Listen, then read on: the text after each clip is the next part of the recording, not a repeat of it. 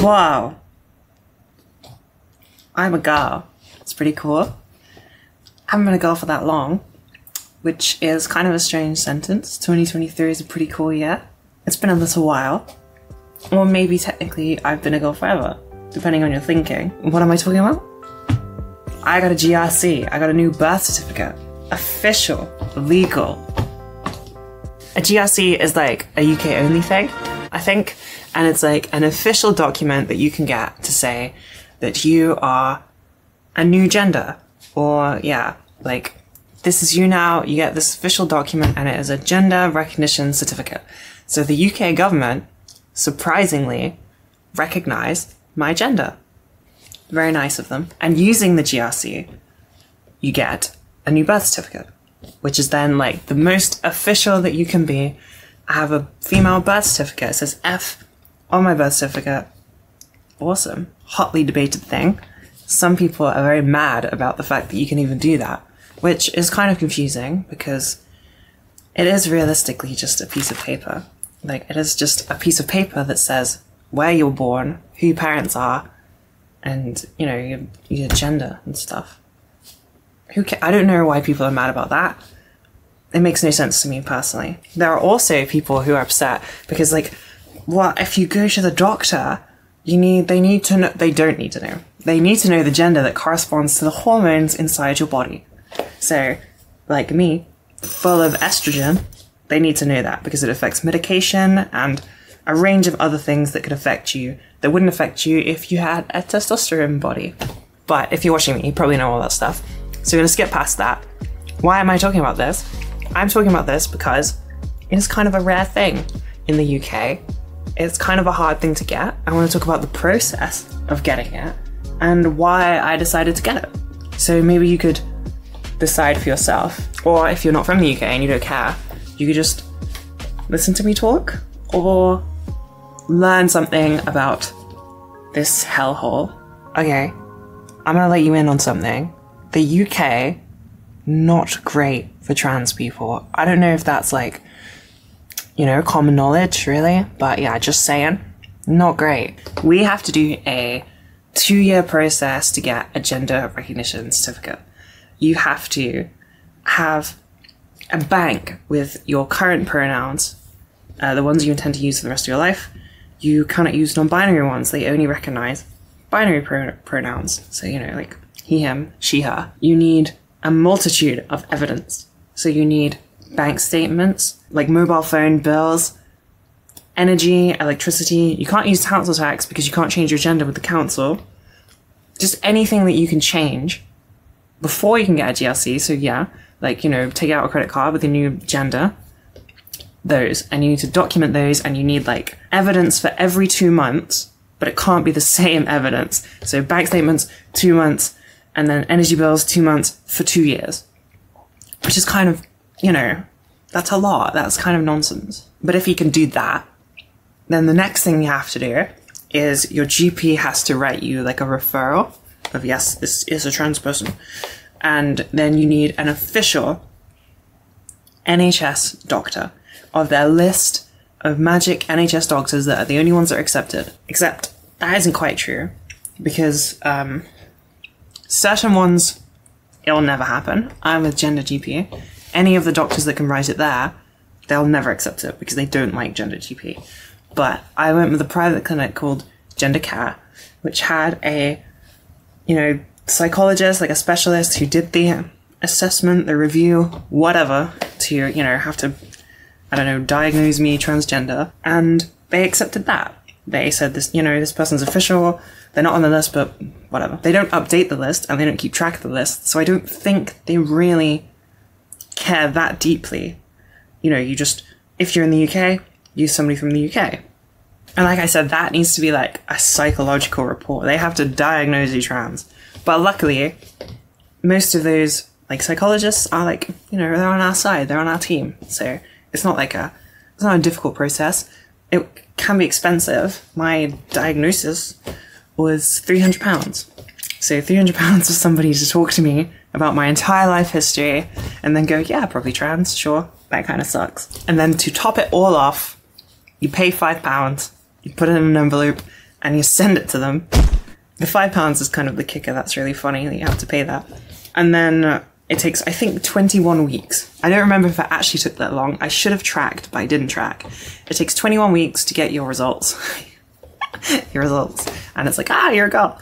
And they say whether they accept you or don't accept you, which is very stupid and unfair. They don't accept non-binary, which really sucks. The easiest way to kind of get through the process is to just be as binary as possible. So if you're not, you kind of have to just fake it to get through, because it's very difficult to explain complex gender identities to, you know, like a cis guy who's just there to try and figure out if you're trans or not. I am quite binary, very binary, I would say. So for me, it was quite easy, and I'm very fortunate for that. But yeah, I would say just kind of lie, yeah, binary, you know, she, her, I love it. And you'll get through the process, and then you can do whatever. Once you get your result, results is so strange. Once you pass or fail the woman test or the man test, they then send out a birth certificate, which can take a while, but it actually was really quick for me. It took like 2 weeks, and then you get a new birth certificate. Which is cool. Very cool. Some of the reasons you might want to do this is you can change complicated stuff. Like you can be a woman to the council, which is not really important, but it does help. You can basically change everything. You are now fundamentally that gender. Nobody can say otherwise. And you get to change all your stuff, and it's kind of helpful. You can change your passport and your driver's license without it. So it's not like, you know, it's not the most essential. If you don't want to pay the money or you can't wait, you know, I wasn't going to originally. The reason that I decided to do this is because the UK sucks. I may have mentioned it. It's pretty bad here. And because it's bad and it seems to be maybe getting worse, and trans people are used as like a scapegoat for all of this country's problems and sometimes all of the world's problems, I decided that it would be best to officialize this gender. They were talking about banning trans women from toilets and private businesses, something that won't happen, by the way.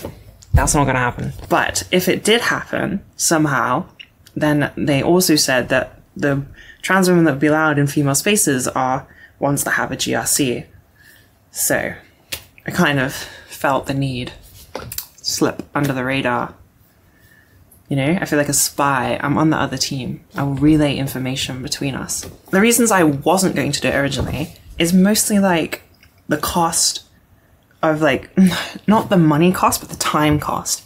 Having to figure out all of those bills and stuff, having to find a psychologist, having to wait for an appointment for that, having to get everything together to apply. Like, I have ADHD.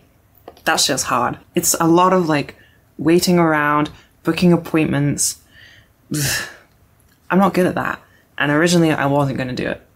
And I think the only reason I did do it is because I realized one day, like, oh, it's been 2 years, it's been over 2 years, and I have all of these bank statements and credit card bills and all this stuff. I've got everything.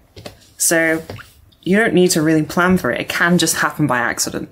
If you're just changing your accounts anyway, because, you know, you're living as you, it can just happen. You can just fall into your lap. 2 years into your transition, you're like, oh, cool, I can do this now. I would like to make it very, very clear.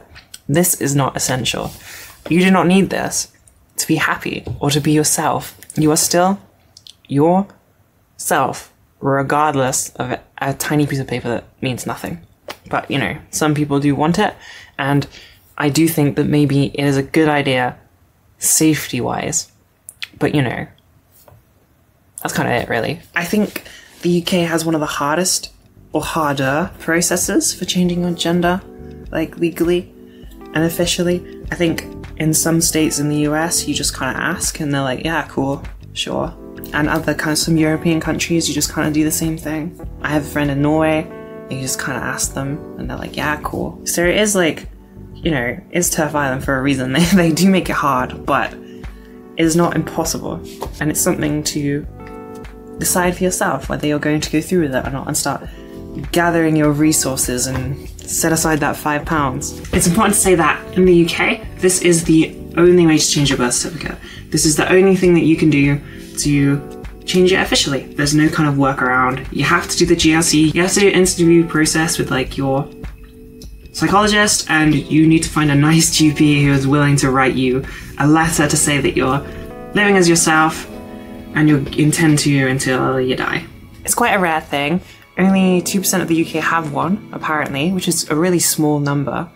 I think there's only like 100,000 trans people in the UK, or something like that, last that was checked. I think the reason that people don't have it is because it seems incredibly overwhelming and almost impossible, and people think there's this incredibly long wait time. It is long, but it's, you know, it's not as long as surgery wait time. It is beneficial. I also think that people just don't care because it's just a piece of paper, and that is completely valid. It is just a piece of paper. I feel the same as I did before it, but it is really reassuring to have it and to know that I'm kind of a little bit more protected from horrible, evil scapegoat government. Not naming any names or anything.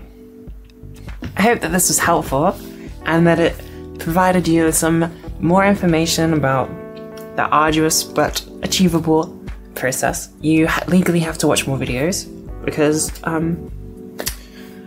Tory government said so. You have to. It's a law now. You have to. Sorry. Bye.